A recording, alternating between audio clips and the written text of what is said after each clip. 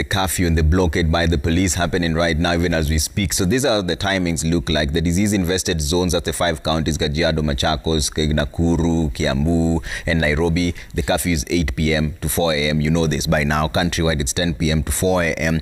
The crackdown, though, on those flouting curfew orders continues for the third night tonight as law enforcement agencies barricade major roads in Nairobi and forced motorists to spend the night on the road. And as Elphas lagat reports, tens of COVID-19 violators were also arrested in Nakuru while partying and charged for flouting health and safety protocols.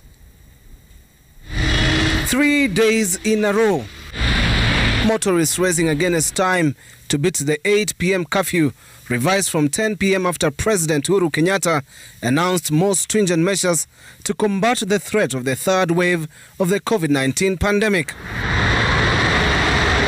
Over half an hour after the start of the curfew, police moved in to erect roadblocks close to Garden City on the Thika superhighway, insisting that anyone without evidence of being essential service providers will not be let through.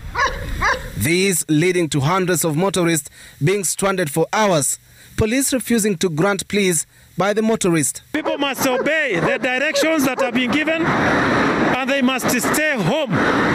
Motorists continue to lament that the 8 p.m. curfew has impacted on them adversely, as many are caught out late fending for their families as the economy takes a hit due to the effects of the pandemic. Kweli mfuko hamna chochote. Familia sasa nakuta hata chakula ni shida, kulipa nyumba ni shida, na sasa washafungiwa huku na lockdown, kwenda ushago ni shida. Lega tu mgonjwa Kenyatta ambaye ni customer. Alikuwa na dialysis na nikaambiwa nimngojee nimrudishe. Na ile barua alikuwa amepewa nimepiga picha nimewaonyesha. Lakini wameniambia ningojee juu nao unaona uko ya stuck. In a new twist, police lit a bonfire inviting stranded motorists to keep warm by the roadside as Kasarani Senior Superintendent of Police Peter Nyaga announced that the operation to ensure adherence to the 8 p.m. curfew will go on. It's curfew time, it's curfew time. We have given you 1 hour from 8 to 9.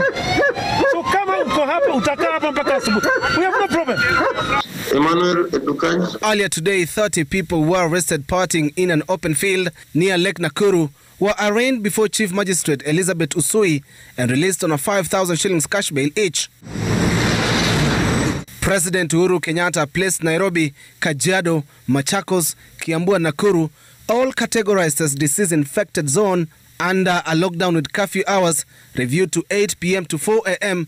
But police say adherence to curfew rules has been below 20% in Nairobi. Elphas lagat, Citizen TV, Nairobi.